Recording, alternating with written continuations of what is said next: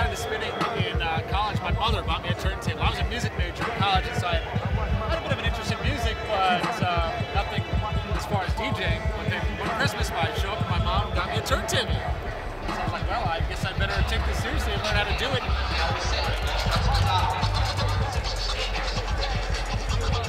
I mean, being able to DJ at the sporting events it's a real privilege. It's a real treat for me because I'm a sports fan. I'm a Colorado guy, and I love the Broncos, and I love the Nuggets, and I love the Buffs. So to be able to actually be part of the atmosphere and part of the presentation and the entertainment is just a dream come true.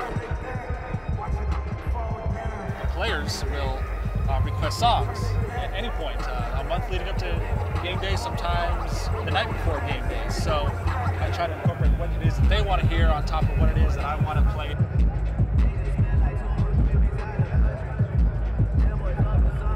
For me, you know, scratching is almost like a jazz improvisation. It's me just improvising a rhythm on a sound or on the record.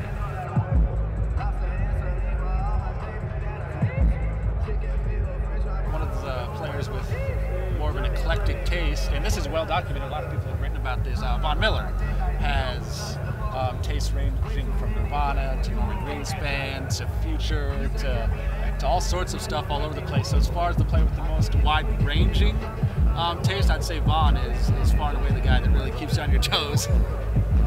Obviously, I want to be out here. I want to be interacting with the fans and feel like I'm part of the game down on the field. So come hell or high water, I'm going to find a way to be down on this field doing my thing. I'll back up a little bit.